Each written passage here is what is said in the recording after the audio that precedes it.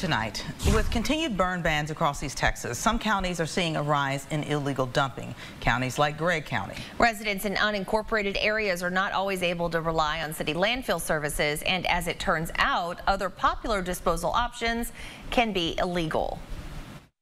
With a burn ban, they're unable to dispose of their trash. So yes, you do see more dumping during the burn bans. With burning removed as an option for people in the county, some residents have began dumping that trash in county or city-owned dumpsters.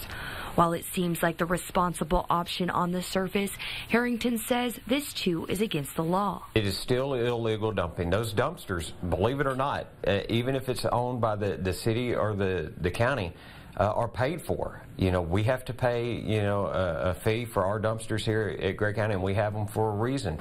Here at the jail, those dumpsters contain, inmate trash and inmate food. They're emptied several times a week, and we need that space. We're paying for that space. For those who typically burn or dump their trash, Harrington says there is still a legal way to get rid of waste.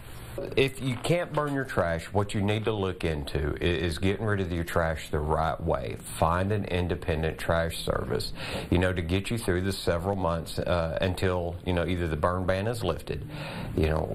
Getting trash, putting it into the dump is the right way to go. This option is the only legal route during a burn ban, though it can come at a cost. However, ignoring the law has a much larger price tag.